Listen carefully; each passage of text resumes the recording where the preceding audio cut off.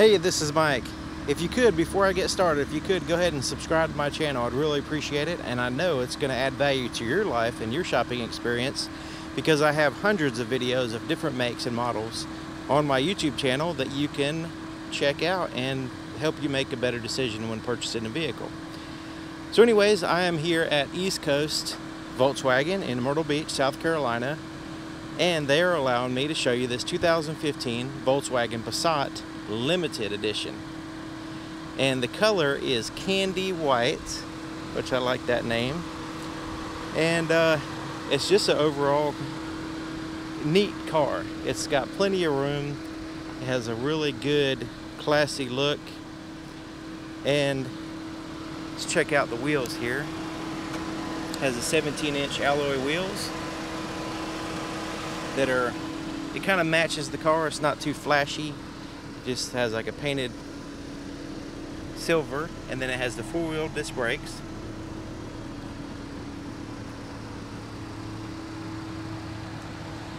Looking at the front, it does have the daytime running lights with the halogen reflector headlights and fog lights. And it has the chrome slotted grille there with a big Volkswagen emblem in the middle.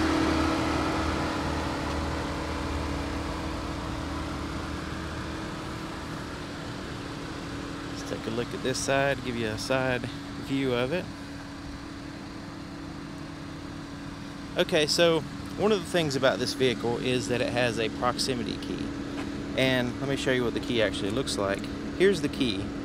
And Volkswagen's, they've used this style of key for a while. Typically you would have to open the little key there and use that to use the vehicle. But now in this particular model, all this has to do, you just have to have it in your pocket. So you can use the lock and unlock buttons here, or if you wanted to, you can leave your key in your pocket. You just walk up and put your hand on the handle and it will unlock automatically because it senses the key and it also senses your hand touching the handle. To lock the vehicle, you just put your finger right here in this spot here. So putting your finger there will lock it, and then putting your hand here right on the handle to open it will unlock it. Here's the inside of the passenger door. You have pretty much everything's black except for this metallic accent here on the top. Soft to the touch, surfaces all here, and then it has like a hard plastic everywhere else. Your power window controls there. You got a bottle holder and some storage space. So here's the manual adjustments on the leather. It says leatherette seats, so I guess that's maybe a combination of synthetic and real, or maybe all synthetic. I'm not really sure. It does have the adjustable lumbar support manual right here. But the seats they're perforated leather, heated leather seats, and with the stitching, they are very comfortable. And look, they have a classy look to them. Got plenty of leg room. In here, the glove compartment, there's an interesting thing. Well, for one thing, you can reset your tire pressure monitors there, but just below it, there's a button for locking your trunk. Now, of course, you would think, yes, the trunk is locked. You can just lock it, lock the cars, and it's locked. But this is for like a valet or something. If somebody else is actually driving the car, you can push that button, lock the glove compartment with the key. That way, the person who's driving the car cannot open the trunk, whether with the button in the back or the button in the front. So it keeps them out of the trunk as long as they cannot enter the glove compartment, which will, has a separate key for that you can take with you. So let's take a look here in the back. Here's the inside of the door, pretty much very similar to the front except for a little bit smaller. But I laid down one of the seats to show you that it does have the seats that fold down, and has pretty much doubles the cargo capacity in this car when you do that. And it is a 60-40 split, so you have a combination of passenger and cargo space if you need it. So let's go ahead and flip that back up so you can see what the actual seats look like. And look at the leg room. See, that seat's not all the way back. That's why the front part is not you know, as much space. But I wanted to show you how much leg room is possible. I mean, the front leg room is adequate now, and then look how much space you have here in the back for the back seat drivers. That's very significant. So like, I'm 6 feet tall, and I had the seat, you know, adjusted for me in the driver position. You can see it's plenty of room back here. And they have in the back, you have this place to put stuff. Also, this center armrest folds down with some cup holders. There's a dome light.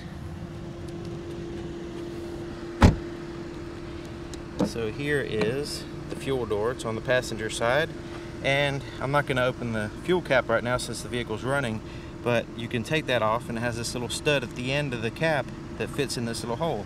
So that way you can take the cap off, set it there, it's completely out of the way while you're pumping gas, and it has a place for your cap so it doesn't hang down and scratch your paint. Alright, let's take a look at the back. You have a single exhaust for the 1.8 liter turbocharged 170 horsepower engine to breathe. So let's go ahead and check out in here. There's the backup camera lens. And here's the trunk, and I mean, it goes in there for a mile, and the seats are up. So just imagine how much space you have with the seats down. And this is how you fold the seats down, using these buttons, these switches here. So so that way you have to access the trunk to fold the seats down. All right, so you have some storage space there to the left, and under here is your spare tire, which it does have, and it does have the tools and everything. So you know, some new vehicles are not offered with a spare tire, so you want to keep that in mind when you're buying vehicles.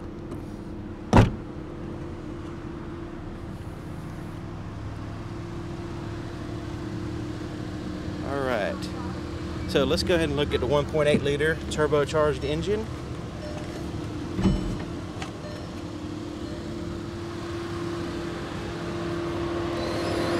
So to open the hood, you just reach here in the center, a little bit to the right. It's a little tiny thing. You're not even going to really notice it if you don't know where it is. But it's right there. It just moves that off to the side.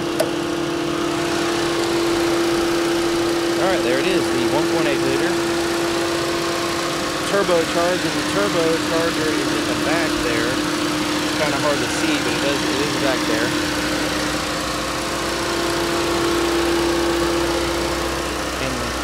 Battery is insulated to keep it from getting too cold.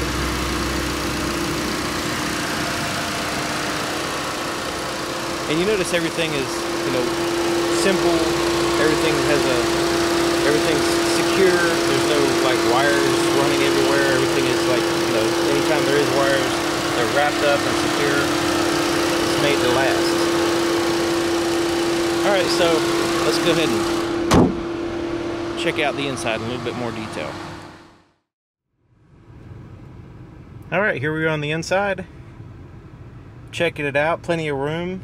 Got plenty of leg and knee room. Do have a place to put my left foot, which I'm very happy about. But let's go ahead and take a look at this door first. On the driver's side, you got your power windows down here. You can lock out the power windows if you want to do that. You have the same storage capacity as the passenger side over here. And this is the open up the trunk. And up here we have the door lock controls and the side mirror controls. So you just have to pick a side, and then this becomes kind of like a joystick in a way to adjust your side mirror. And then you put it back in the center position to avoid messing up the mirror once you adjust it. So here's the headlight controls, and it has an automatic feature, so you can have it off, you can have it automatic, or you can just have it on. And if you want the fog lights to turn on, you just pull this out like so, and it'll kind of position itself there. Alright, so let's take a look here at the steering wheel. It is a leather wrapped steering wheel, very tightly wrapped leather, and with no texture. It's like a smooth leather, and very high quality feeling steering wheel, and it has a little bit of a give to it. It's a little bit of a softness, just so you can get a good grip, but it doesn't, you know, dig into your hands and fatigue your hands on long trips. And it has this pretty significant bolsters here on the side to allow you to have a good lateral control. So here on the steering wheel, it has your volume control for your radio, plus changing through your presets on your radio as well. Plus you have a Bluetooth phone system where you can answer calls and make calls with the system here. So this is through like a voice recognition system, and this is, you know, if somebody's calling you, you can just answer the phone with that button. So here you have your cruise control settings. You know, you just have to make sure it's turned on. You can cancel it like that. This is kind of spring-loaded. You can see that. Or you can turn it off, on, and then you can set it with this button, and then you can go faster or slower like that. And of course, this is also a turn signal and all that stuff, and also dim your headlights.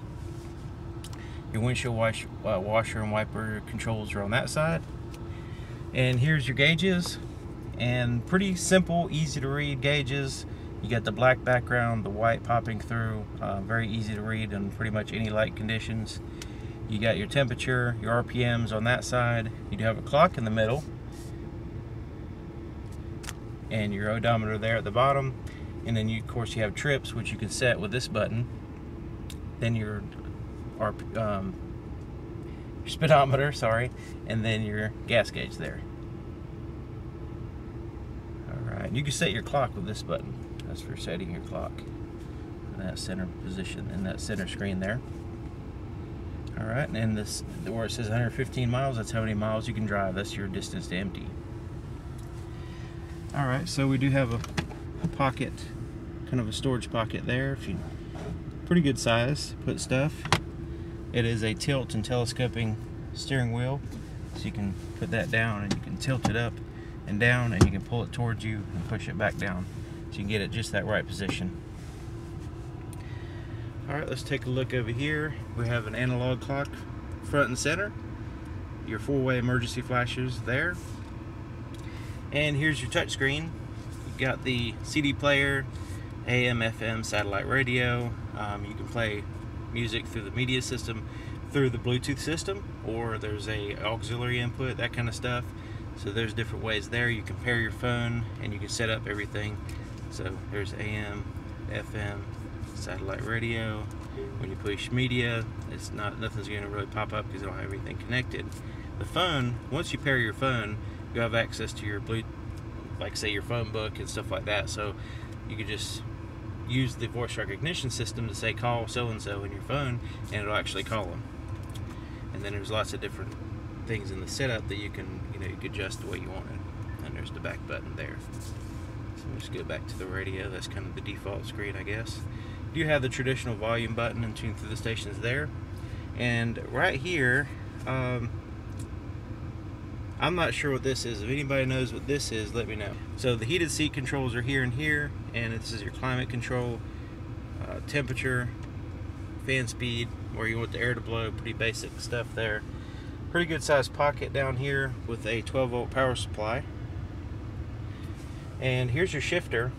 Now to start the vehicle, it just has a push button start with as long as you have the key in the car. I'm going to go ahead and turn it off so we can see how to do it. You just put your foot on the brake, and then you push and hold the button. There you go, and it starts up. So here's the shifter, and pretty good size shifter, comfortable, and it's like it has a synthetic sides like polypropylene or something like that, so it's going to last forever. You don't have to worry about, you can easily clean it. You don't have to worry about getting it dirty or whatever. So let's go ahead and put it in reverse so we can see the backup camera.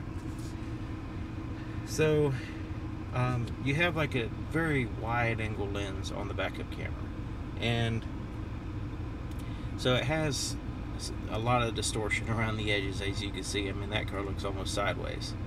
So the reason for that is to give you the most view behind the vehicle. So if there's somebody back there, or if there's something back there, you can actually see it. Now, so to help you with that distortion, they put these guidelines here. So you have these yellow lines. Don't be confused with the white lines. Those are actually in the parking lot. The yellow lines are right here. Will give you an estimated size of the vehicle as you back up, but also it has this like that line right there is the closest you want to come to something, because that's literally within, you know, just like an inch or two from the car. And it may not look like it because the way it's stretched out. So you can see this is the bumper here, and just right there is just a few inches from the car, but down here it's actually several feet. So the distortion is less in the center of the screen and more towards the end. You can see how it goes out. But anyways, definitely want to, you know, use your guidelines when backing up. Let's go ahead and put it in neutral, and then drive. And then, so this is your normal drive position. It'll cycle through the gears just like any other, you know, transmission. So if you want to go into sport mode, all you have to do is you can go down like here to sport mode, and this will, you know, basically tell the vehicle that you want the highest performance out of the vehicle. You don't really care as much about the gas mileage at this point. But if you need to change through the gears manually, you can put it to the right, and you can, you know, shift through the gears to whatever gear you want, basically, and have control over the gear ratio. So right now I'm just going to cycle through so you can see it only goes to second gear, because it's not going to let you start off in, like, you know, the highest gear. It only go so far out of the gear ratio that it's supposed to be in, because it doesn't want you to mess up your car. So you do have the ability to have some control over the gear ratio if you want to by pushing it that way. You can always go back into drive and let the vehicle take over the shifting of the gears if you want to. Alright, so parking brake is here, and then you have your cup holders with little flexible things here to pick up the slack for different size cups. A little storage change pocket or something there. Armrest. This is very comfortable. It's at the right height, and it also opens up, and in here you'll find your auxiliary input for your radio. So you can pretty much plug anything in there and play music through the sound system. And pretty decent amount of storage in there. Plus you have a 12-volt power supply, which is always handy. Alright, let's take a look at the rear view mirror. It does have the day and night mode manually adjusted here. So up here we've got some tap lights. You can have a quick reading light. You can also turn all the lights on by using that button. And if you put it in the center position, it will basically only turn the interior lights on when the door opens. But if you don't want that to happen, you can always push it to that position. Alright, here's a place to put your sunglasses in here. And I know it's the same color as this plastic on the outside, but it does have a soft rubber surface on the inside to protect your sunglasses. And the visors have mirrors, but also when you open up the mirror, this light turns on. Same thing on the other side. And I like the way they have that metallic look on the dash. It kind of gives you some extra class there.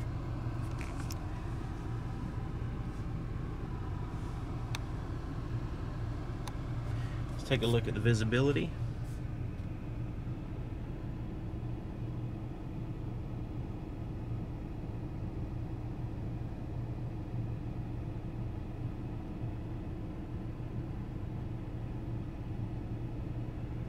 So what do you think of this vehicle? 2015 Volkswagen Passat limited edition. I think it's a good mix of features without going like so overboard. It's just a really comfortable, classy car that has the features that you want, and has plenty of room. It gets great gas mileage, and you know, with a turbo and everything, you've got, you know, pretty good peppy engine. So I think it's a pretty good option for the size vehicle like this, and the gas mileage and all that. I think this is definitely a vehicle to consider in this segment. Definitely would recommend test driving one. So anyways, I don't work for East Coast Volkswagen, but I do have a friend here. His name is John. I'll leave his contact information in the description. and he can hook you up, and he can literally deliver a Volkswagen or a Honda to you anywhere in the United States. So if you're interested in any of these Volkswagen vehicles I have on the channel, just contacting him, and he can, you know, not only deliver that particular vehicle or any other vehicle that you might want. He can order whatever you want. So anyways, thank you for watching. If you have any clarifications, any questions, anything like that, leave it in the comments. And thank you for your time, and thank you to East Coast Volkswagen for allowing me to show off this awesome car. See you next time.